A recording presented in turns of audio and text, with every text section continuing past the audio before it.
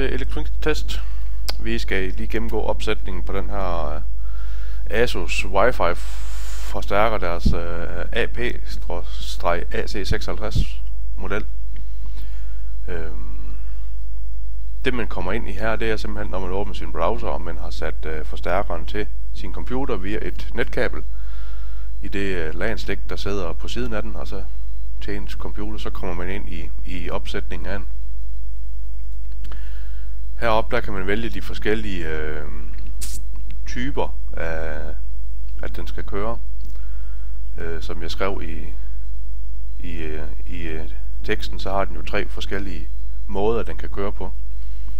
Den har jo det, der hedder repeat, eller repeater, hvor det simpelthen virker som en Wi-Fi forstærker. Og så har den, der hedder access point, og det er hvor den simpelthen får et LAN-kabel ind i siden af dem, og så sender den ud via Wi-Fi, hvis man er så langt ude på sit trådløse netværk, at den ikke kan opfange noget, men man har et trådet netværk tilgængeligt, så kan man sætte det til på den måde. Den kan også køre noget, der hedder media bridge, hvor at den opfanger Wi-Fi, og så sender den det ud igennem LAN-stikket. For eksempel hvis man har en computer, der skal stå et sted, hvor der ikke er lavet noget trådet netværk, så kan man sætte den her til, og så kan den opfange Wi-Fi, og så køre ud i trådet netværk.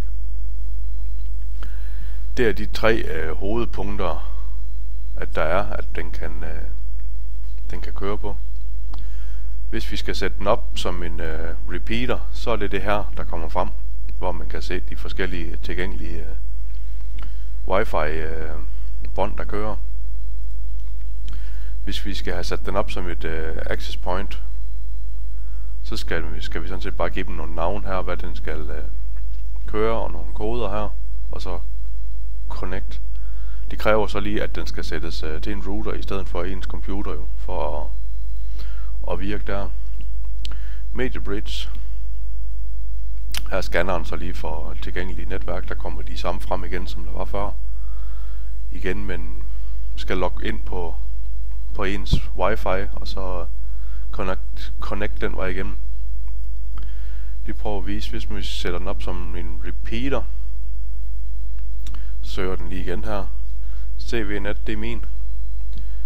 Det er så kun 5 GHz, den lige kan fange her. Det er også lige meget, vi skal lige have tastet koden ind. Sådan. Den spørger så her, om vi vil finde et 2,4 GHz, og så komme på dem. Den kan vi ikke lige se i min her, så den skipper vi. Så kommer vi her ind til, hvor vi skal give dem nogle navne. Normalt så plejer han bare at hedde det, som man kalder den på ens router, altså cvnet.5 GHz, det er det, den hedder fra min router, og så sætter han bare RPT bagefter. Det betyder så, det er repeater. Og lige sådan på 5 GHz, så skriver man bare 5G bagefter igen. Og kode kan man lave, og så sådan set bare trykke connect. Så er den simpelthen sat op som en repeater. Nemmere kan det næsten ikke være. Det var hurtig gennemgang af opsætningen på den her. Tak fordi I kiggede med.